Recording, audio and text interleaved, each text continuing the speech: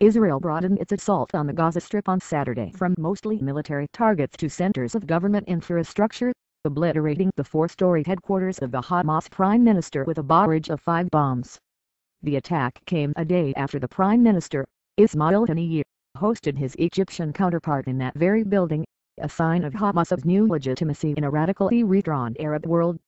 That stature was underscored Saturday by a visit to Gaza from the Tunisian foreign minister and the rapid convergence in Cairo of 2 Hamas allies, the Prime Minister of Turkey and the Crown Prince of Qatar, for talks with the Egyptian president and the chairman of Hamas on a possible ceasefire.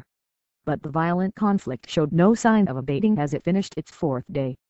Gaza militants again fired long-range missiles at the population center of Tel Aviv, among nearly 60 that soared into Israel on Saturday, injuring 5 civilians in an apartment building in Ashdod, in southern Israel, and 4 soldiers in an unidentified location.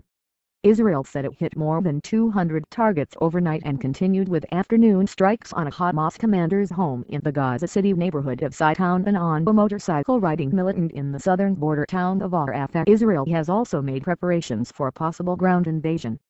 Hamas health officials said 45 Palestinians had been killed and 385 wounded since Wednesday's escalation in the cross-border battle.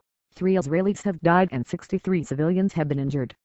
Everybody is afraid of what's next, said Hamkaimar Abu Sadah, a political science professor at Al-Azhar University in Cairo, predicting that the rockets fired at Tel Aviv and, on Friday, at Jerusalem, would provoke a rerun of Israel's ground invasion 4 years ago.